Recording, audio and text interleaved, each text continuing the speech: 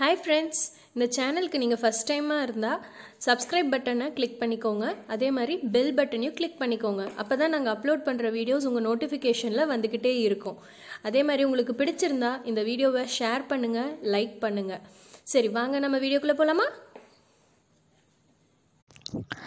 Welcome to target 190 IAS academy. இப்போ நம்ம பார்க்க போகிறது பார்ட் 2 என்னன்னு பார்க்கலாம். அதாவது தாவர உலகம் அதனுடைய பார்ட் 2 என்னன்னு பார்க்கலாங்க.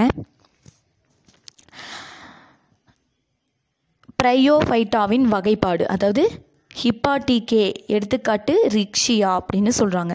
இவை ப்ரையோஃபைட்டாவின் கீழ்மட்ட தாவரங்கள். இவை மாசை விட எளிமையான அமைப்பு கொண்டவை. அதாவது இது மாசை விட எளிமையான ஒரு அமைப்பு கொண்டிருக்கு அப்படின்னு சொல்கிறாங்க.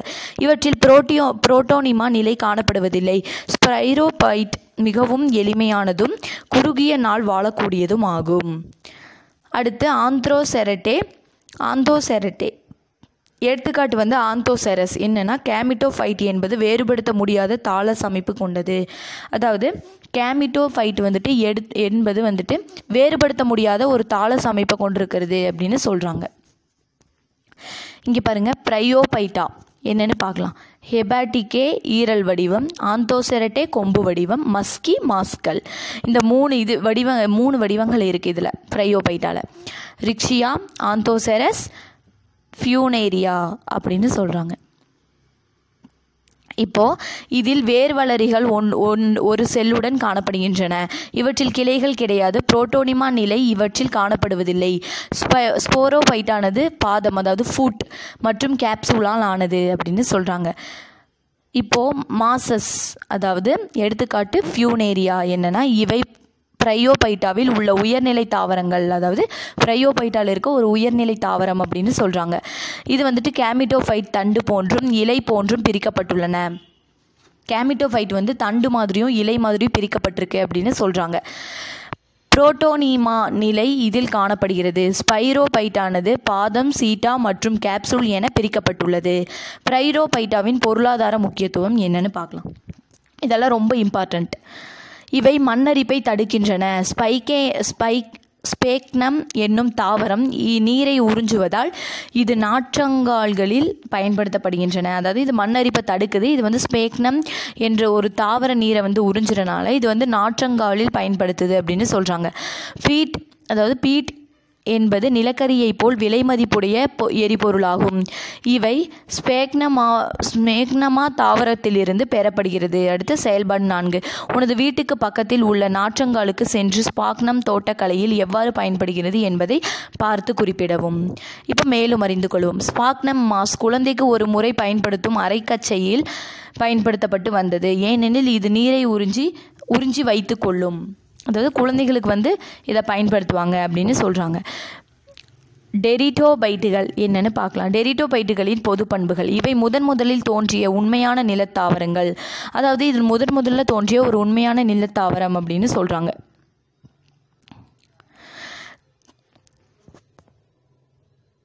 இது கடத்து திசுக்களான சைலம் மற்றும் புளோயம் இவற்றில் உள்ளன. இது கடத்து திசுக்களான ஸ்பைலம் மற்றும் புளோயம் என்ற இவற்றில் உள்ளன அப்படின்னு சொல்கிறாங்க. எனவே இவை கடத்து திசு பூவா தாவரம் என அழைக்கப்படுகின்றன. இவற்றில் சந்ததி மாற்றம் நடைபெறுகிறது. இதில் என்ன அப்படின்னா சந்ததி மாற்றம் நடைபெறுது அப்படின்னு சொல்கிறாங்க. இருமய ஸ்போரோபைட் நிலையானது ஒருமய கேமிட்டோஃபைட் நிலையுடன் சந்ததி மாற்றம் நடைபெறுகிறது. தாவர உடலானது ஸ்போரோஃபைட் எனப்படும். அதாவது தாவர உடல் அப்படின்னா ஸ்போரோபைட் அப்படின்னு சொல்கிறாங்க. இது தாவரத்தின் ஓங்கு நிலை ஆகும். இது வேர், தண்டு, இலை என பிரிக்கப்பட்டுள்ளது. ஸ்போரோபைட்டானது ஸ்போர்கள் மூலம் இனப்பெருக்கம் செய்கிறது. ஸ்போர்கள் விந்தகத்தினுள் உருவாகின்றன. அதாவது இந்த ஸ்போரோஃபைட் ஸ்போர்கள் மூலம் இனப்பெருக்கம் செய்யுது அப்படின்னு சொல்கிறாங்க. இந்த ஸ்போர்கள் வித்தகத்தினுள் உருவாகுது அப்படின்னு சொல்கிறாங்க. வித்தகத்தை உருவாக்கும் இலைகள் வித்தக இலைகள் எனப்படும். பெரும்பாலும் எல்லா தாவரங்களும் ஒரே வகையான ஸ்போரை உருவாக்கும். அதாவது பெரும்பாலும் எல்லா வகை தாவரமும் ஒரு வகையான ஸ்போரை தான் உருவாக்கும் அப்படின்னு சொல்கிறாங்க. அது மைக்ரோஸ்போராகவோ அல்லது மெகாஸ்போராகவோ இருக்கலாம். ஹோமோஸ்போர்ஸ் ஈக்குவல் டு ஒத்த ஸ்போர்கள் அப்படின்னு சொல்கிறாங்க. சில தாவரங்களில் 2 வகையான ஸ்போர்கள் உள்ளன. என்னென்னா மைக்ரோஸ்போர் மற்றும் மெகாஸ்போர் ஆகும். ஹெட்டிரோஸ்போரஸ் இரு வேறுபட்ட ஸ்போர்கள். அதாவது ஸ்போர் முளைத்து புரோதாலஸ் எனப்படும் கேமிட்டோபைட்டிக் சந்ததியை உருவாக்குகிறது. அதாவது ஸ்ப்ரோ முளைச்சு புரோதாலஸ் எனப்படும் ஒரு கேமிட்டோபைட்டிக்கை சந்ததியை உருவாக்குது அப்படின்னு சொல்கிறாங்க. அது தன்னிச்சையாக குறுகிய நாள் தான் வாழக்கூடியது அப்படின்னு சொல்கிறாங்க. கேமிட்டோபைட்டானது பல செல்கள் உடைய இனப்பெருக்க உறுப்புகளை தோற்றுவிக்கிறது. கேமிட்டோபைட் பல செல்கள் உடைய இனப்பெருக்க உறுப்பை தோற்றுவிக்குது அப்படின்னு சொல்கிறாங்க. ஆந்திரீடியம் நகரக்கூடிய ஆணின செல்லை உற்பத்தி செய்கிறது. ஆர்கிகோனியம் முட்டையை உற்பத்தி செய்கிறது. நகரக்கூடிய ஆணின செல் கருவுறுதலின் போது முட்டையுடன் இணைந்து இருமடி கருமுட்டையை உற்பத்தி செய்கிறது. கருமுட்டையானது கருவாக மாற்றமடைகிறது. இது ஸ்போரோபைட்டாக வளர்ச்சி அடைகிறது அப்படின்னு சொல்கிறாங்க. அடுத்து பெரிட்டோபைட்டாவின் வகைப்பாடு என்னன்னு பார்க்கலாம். சைலாப்சிடா, லைகாப்சிடா, ஸ்பீனாப்சிடா, டீராப்சிடா. என்னென்னா சைலோட்டம் எடுத்துக்காட்டு லைகோபோடியம், எடுத்துக்காட்டு ஈகுசீட்டம், எடுத்துக்காட்டு நெஃப்ரோலெபிஸ். அதாவது டெரிட்டோஃபைட்டாவின் பொருளாதார முக்கியத்துவம் இம்பார்ட்டன்ட் டாபிக். பெரணிகள் அழகு தாவரங்களாக வளர்க்கப்படுகின்றன. அதாவது பெரணிகள் ஒரு அழகு தாவரமாக தான் வளர்க்கப்படுது அப்படின்னு சொல்கிறாங்க. ட்ரையாப்டரிஸ் உள்ள மட்ட நிலத்தண்டு காம்புகள் குடற்புழு கொல்லியாக பயன்படுகின்றன. அதாவது ட்ரையாப்டரிஸ் உள்ள மட்ட நிலத்தண்டு காம்பு ஒரு குடற்புழு கொல்லியாக பயன்படுத்துது அப்படின்னு சொல்கிறாங்க. மார்சிலியாவின் ஸ்போரா கோப்பையை மலைவாழ் மக்கள் உணவாக பயன்படுத்துகின்றனர். அதாவது ஃப்ரையோஃபைட்டா மற்றும் டெரிட்டோஃபைட்டா இடையே உள்ள வேறுபாடுகள். ஃப்ரையோஃபைட்டா, டெரிட்டோஃபைட்டா. தாவர உடலானது வேர்த்தண்டு இலை என பிரிக்க இயலாது. தாவர உடலானது வேர்த்தண்டு இலை என பிரிக்கப்படும். இவை இருவாழ்விகள். இவை நிலத்தாவரங்கள். அதாவது கடத்தும் திசுகள் இதில் இல்லை. இதில் கடத்தும் திசுகள் இருக்குது.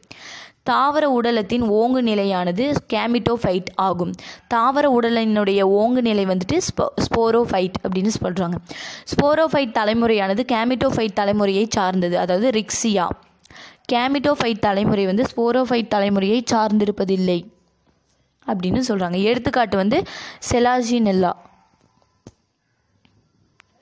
அடுத்து மேலும் அறிந்து கொள்க என்னென்னா, அதாவது லைகோபோடியம் கிளப் பாசி என அழைக்கப்படுகிறது. லைகோபோடியம் நம்ம கிளப் பாசி அப்படின்னு சொல்கிறோம். ஈக்விசிட்டம் குதிரைவால் என அழைக்கப்படுகிறது.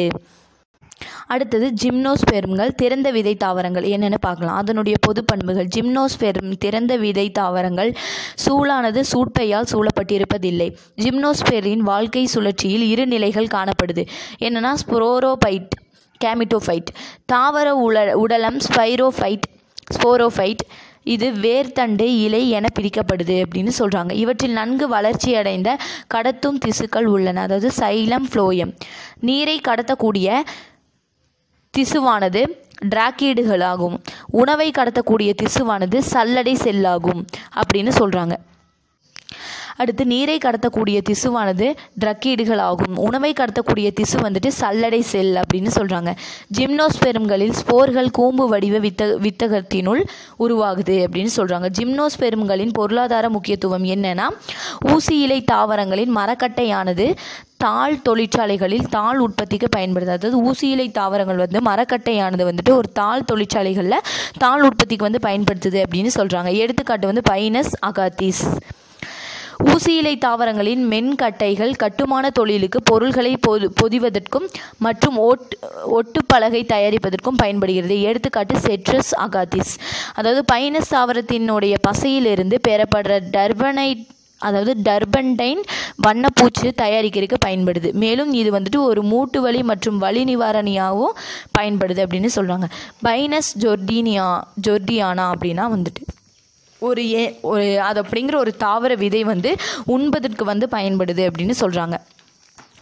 எஃபிடரின் என்னும் அல்காய்டு எபிட்ரா என்னும் தாவரத்திலிருந்து பெறப்படுகிறது. இது ஆஸ்துமா மற்றும் சுவாச கோளாறுகளுக்காக மருந்தாக பயன்படுகிறது அப்படின்னு சொல்கிறாங்க.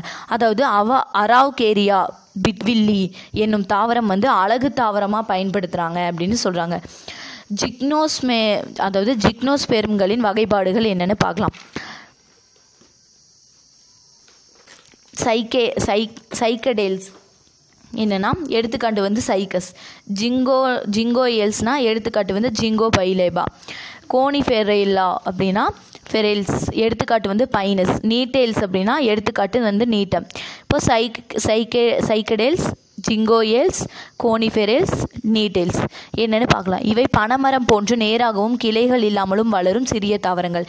இந்த தொகுப்பில் உள்ள ஒரே வாழும் தாவரம் ஜிங்கோ பைகோபாலா, அதாவது பைலோபா அப்படின்னு சொல்கிறாங்க. இது பசுமை மாறா கூம்பு வடிவ தாவரங்கள். இவை சிறிய வகை தொகுப்பு தாவரங்கள். இலைகள் இறகு வடிவ கூட்டிலைகள் ஒன்று சேர்ந்து நுனியில் கிரீடம் போல் தோன்றும். அதாவது இலைகளும் இறகும் வடிவமைக்கக்கூடிய இலைகள், கூட்டி இலைகள் வந்து ஒன்று சேர்ந்து நுனியில் வந்துட்டு கிரீடம் போல தோன்றும் அப்படின்னு சொல்கிறாங்க. இது விசிறி வடிவ இலைகளை உடைய பெரிய தாவரம். இவற்றில் ஊசி இலைகள் மற்றும் செதில் இலைகள் என 2 வகை இலைகள் காணப்படுது. இவை ஆஞ்சியோஸ்டெர்ம்கள் போன்ற உயர் பண்புகளை கொண்டுள்ளன. வேரானது ஆணிவேர் மற்றும் பலவேர் என 2 வகைப்படும். என்னன்னா இந்த தாவரம் துர்நாற்றத்தை ஏற்படுத்துது அப்படின்னு சொல்றாங்க. விதைகள் இறகு வடிவமைப்பை கொண்டிருக்கும். இவை பெண் கூம்பினுள் உருவாகின்றன. அதாவது விதைகள் வந்து இறகு வடிவமைப்பை பெற்றிருக்கும். அது வந்து இது வந்து ஒரு பெண் கூம்பை வந்து உருவாக்குது அப்படின்னு சொல்றாங்க. சூளானது மூடி எதுவும் இல்லாமல் பூவை போன்ற தண்டு தொகுப்பில் இருக்கும் அப்படின்னு சொல்றாங்க. இப்போ ஆஞ்சியோஸ்பெர்ம்கள் மூடிய விதை தாவரங்கள் என்னென்னு பார்க்கலாம். ஆஞ்சியோஸ்பெர்ம்கள் பொது பண்புகள். ஆஞ்சியோஸ்பெர்ம் என்னும் சொல்லானது ஆஞ்சியோ மற்றும் ஸ்பெர்மா கிரேக்க சொல்லிலிருந்து உருவானது. ஏஞ்சியோ என்பதன் பொருள் பெட்டி அல்லது மூடிய பெட்டி என்பது ஆகும். ஸ்பெர்மா என்பதன் பொருள் வந்து விதை அப்படின்னு சொல்கிறாங்க. இவை பூக்கும் தாவரங்கள். இந்த தொகுப்பில் 4 லட்சம் உயிருள்ள தாவரங்கள் வந்து உள்ளன அப்படின்னு சொல்கிறாங்க. இவை மிக அதிகமான குளிர் மற்றும் வெப்பம் இல்லாத அனைத்து இடங்களிலும் வளரக்கூடியவை. இந்த ஜிம்னோஸ்பெர்ம்களின் வகைப்பாடு வந்து ரொம்ப முக்கியங்க. இவை வளர்ச்சியின் அடிப்படையில் 3 வகையாக பிரிக்கலாம். சிறு செடிகள், புதர் செடிகள், மரங்கள். அதாவது சிறு செடிகள் வந்து சொலானம் மெலாஞ்சினா, அதாவது கத்தரி செடி அப்படின்னு சொல்கிறாங்க. புதர் செடி வந்துட்டு ஹைபிஸ்கஸ் ரோசா சைனன்சிஸ், அதாவது செம்பருத்தி. மரங்கள் வந்து மாஞ்சிஃபெரா இண்டிகா, மாமரம். இவற்றில் நன்கு வளர்ச்சியடைந்த கடத்தும் திசுக்கள் காணப்படுகின்றன. அதாவது இதில் வந்து நன்கு வளர்ச்சியடைந்த கடத்தும் திசுக்கள் வந்து இருக்குது அப்படின்னு சொல்கிறாங்க. சைலமானது சைல குழாய்கள், ட்ரக்கீடு, சைலம் பாரன்கைமா மற்றும் சைலம் நார்கள் என 4 வகை செல்லை வந்துட்டு இது வச்சிருக்கு அப்படின்னு சொல்கிறாங்க. புளோயமானது சல்லடை குழாய், புளோயம் பாரன்கைமா, துணை செல்கள் மற்றும் புளோயம் நார்கள் என 4 வகை செல்கள் கொண்டிருக்கு அப்படின்னு சொல்கிறாங்க. ஆஞ்சியோஸ்பெர்ம்களின் வகைப்பாடு வந்து ஆஞ்சியோஸ்பெர்ம்கள் 2 வகைகளாக பிரிக்கப்பட்டிருக்கு. அதாவது ஒரு விதை இலை தாவரம், 2 விதை இலை தாவரம். ஒரு விதை இலை தாவரம்னா என்னென்னு பார்க்கலாம். அதனுடைய பண்புகள். விதை ஒரு விதை இலையை கொண்டுள்ளது. விதை வந்துட்டு ஒரு விதை இலையை கொண்டிருக்கனால அது ஒரு விதை இலை தாவரம் அப்படின்னு சொல்கிறாங்க. இத்தாவரங்கள் சல்லிவேர் தொகுப்புடன் இலைகள் இணைப்போக்கு நரம்பமைவுடன் காணப்படுகின்றன. இது வந்து சல்லிவேர் தொகுப்புடன் வந்துட்டு இலைகள் இணைப்போக்கு நரம்பமைவுடன் காணப்படுதுன்னு சொல்கிறாங்க. மலர்கள் 3 அடுக்கு உடையவை. அள்ளி மற்றும் புள்ளி இதழ்கள் பிரிக்கப்படாமல் ஒரே வட்டத்தில் அமைந்திருக்கும். அதாவது அள்ளி மற்றும் புள்ளி இதழ் வந்து பிரிக்காமல் ஒரே இடத்துல இருக்கும், வட்டத்தில் இருக்கும்னு சொல்கிறாங்க. மகரந்த சேர்க்கை பெரும்பாலும் காற்றின் மூலம் நடைபெறும். அதாவது எடுத்துக்காட்டு வந்து புல், நெல், வாழை. அடுத்து 2 விதை இலை தாவரங்களினுடைய பண்புகள். விதைகள் 2 விதை இலை கொண்டு இருக்கனால இது வந்து 2 விதை இலை தாவரம் அப்படின்னு சொல்கிறாங்க. இவை ஆணிவேர் தொகுப்புடன் இலைகள் வலைப்பின்னலில் நரம்பமைவுடன் காணப்படும். அதாவது இது ஆணிவேர் தொகுப்பு கூட இலைகள் வந்து வலைப்பின்னல் நம்பமைவுடன் காணப்படும் அப்படின்னு சொல்கிறாங்க. மலர்கள் 4 அல்லது 5 அங்கங்களை கொண்டிருக்கும். அதாவது இதில் இருக்க மலர்கள் வந்துட்டு 4 அல்லது 5 அங்கங்களை வந்து கொண்டிருக்கும் அப்படின்னு சொல்கிறாங்க. அள்ளி மற்றும் புள்ளி என 2 இதழ் வந்துட்டு அடுக்கடுக்குகளாக பிரிக்கப்பட்டிருக்கும் அப்படின்னு சொல்றாங்க. மகரந்த சேர்க்கை பெரும்பாலும் பூச்சிகள் மூலம் நடைபெறும். எடுத்துக்காட்டு அவரை, மாமரம், வேப்பமரம். செயல்பாடு 5. உனது வீட்டுக்கு அருகில் உள்ள பூக்கும் தாவரங்களை கண்டறிந்து அவை ஒரு விதை இலை தாவரமா அல்லது 2 விதை இலை தாவரமா என்பதை அதன் வேரின் அடிப்படையிலும் இலைகளிலும் நரம்பமைவும் அடிப்படையிலும் வகைப்படுத்துக அப்படின்னு சொல்லியிருக்காங்க. இப்போ என்னென்னா மருத்துவ தாவரங்களின் பயன்கள். அகாலிஃபா இண்டிகா, அதாவது குப்பை மேனி, அதாவது இண்டிகா இதாங்க அகாலிஃபா இண்டிகா குப்பை மேனி. இது யூஃபோர்பியேசி குடும்பத்தைச் சேர்ந்தது. இலையை அரைத்து பெறப்படும் பசை தோலில் உள்ள கொப்பளங்களை, அதாவது இலையை அரைச்சி வந்துட்டு அதில் இருக்க பெறப்படுற பசையை வந்துட்டு தோலில் உள்ள கொப்பளங்களை வந்து ஆற்றுது அப்படின்னு சொல்கிறாங்க. இலை சாற்றை எலுமிச்சை சாற்றுடன் கலந்து அருந்தினால் வயிற்றில் உள்ள உருளை புழுக்கள் வந்துட்டு அழியும். அதாவது இலை சாற்றை வந்துட்டு எலுமிச்சை சாற்றோட கலந்து குடித்தோம் அப்படின்னா வயிற்றில் இருக்க உருளை புழுக்கள் வந்து அழியும் அப்படின்னு சொல்கிறாங்க. இங்கே பாருங்கள், ஒரு அட்டவணை வந்துட்டு வகைப்படுத்துங்கன்னு சொல்லியிருக்காங்க. இப்போது ஏகில் மார்மிலோஸ், அதாவது வில்வ மரம் அப்படின்னு சொல்கிறாங்க இல்லையா, இதுதான் அது வில்வ மரம். இது ரூட்டேசி குடும்பத்தை சேர்ந்தது. இது வந்துட்டு ஒரு ரூட்டேசி குடும்பத்தை சேர்ந்தது. இதன் காயானது செரிமானத்தை சரி செய்கிறது. அதாவது இந்த காய் வந்துட்டு செரிமானத்தை வந்து சரி செய்யுது. இது தீராத வயிற்றுப்போக்கு, சீதபேதி ஆகியவற்றை குணப்படுத்துகிறது. இது வந்து தீராத வயிற்றுப்போக்கு, சீதபேதி ஆகியவற்றை வந்து குணப்படுத்துது அப்படின்னு சொல்கிறாங்க. சொலானம் ட்ரைலோபேட்டம், அதாவது தூதுவளை என்னென்னா இது சொலனேசி குடும்பத்தை சேர்ந்தது. இது வந்துட்டு சொலனேசி குடும்பத்தை சேர்ந்தது. இதன் இலைகளும் கனிகளும் இருமல் மற்றும் சளிக்கு மருந்தாக பயன்படுகின்றன. இதனுடைய இலைகள் வந்து கனிகளும் இருமலுக்கு மற்றும் சளிகளுக்கு வந்து மருந்தாக பயன்படுது. அதாவது தூதுவளை. இது காசநோய் மற்றும் ஆஸ்துமா நோய்க்கு மருந்தாக பயன்படுகிறது தூதுவளை. அடுத்து பிளாந்தாஸ் அமராசஸ், அதாவது கீழா நெல்லி. அதனால் இது வந்து யூஃபோர்பியேசி குடும்பத்தை சேர்ந்தது. முழு தாவரமும் மஞ்சக்காமாலை நோய்க்கு மருந்தாக பயன்படுகிறது. கீழா நெல்லி வந்து மஞ்சக்காமாலை நோய்க்கு மருந்தாக இருக்குது அப்படின்னு சொல்கிறாங்க. இது கல்லீரலுக்கு வலிமையை கொடுத்து கல்லீரல் நோய்களுக்கு மருந்தாக பயன்படுகிறது. அடுத்து ஆலோவேரா, சோற்றுக்கற்றாழை. இது லில்லியேசி குடும்பத்தை சேர்ந்தது. இதன் இலைகள் மூல நோய் மற்றும் தோலில் தோன்றும் அலர்ச்சியை குணப்படுத்துகிறது. இது வயிற்றுப்புண்ணுக்குரிய மருந்து, அதாவது வயிற்றுப்புண்ணுக்குரிய மருந்தாகவும் இது பயன்படுது அப்படின்னு சொல்கிறாங்க. இப்போ நினைவில் கொள்கை என்னென்னு பார்க்கலாம். தாவரங்களை இரு சொற்களால் பெயரிடுதல், இரு சொற்பெயரிடுதல் அப்படின்னு சொல்கிறாங்க. அதாவது பாசிகள் பச்சையம் கொண்டுள்ள எளிமையான தற்சார்பு உயிரி வந்துட்டு இது அப்படின்னு சொல்கிறாங்க. அதாவது கேரா போன்ற பாசிகள் வந்துட்டு உயர் தாவரங்களை போன்ற நல்லா வளர்ச்சி அடைந்த பாலின உறுப்புகளை வந்து இது கொண்டிருக்கு அப்படின்னு சொல்கிறாங்க. ஒட்டுண்ணிகளில் உணவை பிற உயிரிகளிலிருந்து உறிஞ்சுவதற்கு உறிஞ்சு வேர் வந்துட்டு யூஸ் ஆகுது அப்படின்னு உறிஞ்சு வேர் வந்து இதில் இருக்குது அப்படின்னு சொல்கிறாங்க. பிரயோபைட்டா பழமையான மற்றும் எளிமையான தாவரங்களை கொண்டுள்ளது. டெரிட்டோஃபைட்டா தொகுப்பில் உள்ள தாவரங்கள் முதலில் தோன்றிய நிலத்தாவரங்கள் ஆகும் அப்படின்னு சொல்கிறாங்க. ஜிம்னோஸ்பெரும்கள் திறந்த விதை தாவரங்கள் அப்படின்னு சொல்கிறாங்க. ஆஞ்சியோஸ்பெரும்கள் மூடிய விதை தாவரங்கள் அப்படின்னு சொல்கிறாங்க. ஆஞ்சியோஸ்பெரும்கள் ஒரு விதை இலை மற்றும் இருவித இலை தாவரங்களாக பிரிக்கப்பட்டுள்ளன. குப்பை மேனியின் இலையிலிருந்து பெறப்பட்ட பசை தோலில் உள்ள கொப்பளங்களை ஆற்றுகிறது. அதாவது குப்பை மேனிலிருந்து பெறப்பட்ட பசை வந்துட்டு தோலில் உள்ள கொப்பளங்களை ஆற்றுது. அடுத்து தூதுவளையின் இலைகள் வந்து மலர்கள் வந்துட்டு இருமல் மற்றும் சளிக்கு வந்துட்டு ஒரு மருந்தாக பயன்படுது அப்படின்னு சொல்லியிருக்காங்க. இதெல்லாம் ரொம்ப ரொம்ப இம்பார்ட்டன்ட் கொஸ்டின்ஸ். இது எல்லாமே கூட கவர்மெண்ட் எக்ஸாம்ஸில் கேட்டிருக்காங்க, முன்னாடி கொஸ்டின் பேப்பர்ஸில் கூட கேட்டிருக்காங்க. இனி அடுத்து கேட்கறதுக்கான வாய்ப்புகளும் நிறையவே இருக்குது. தேங்க்யூ.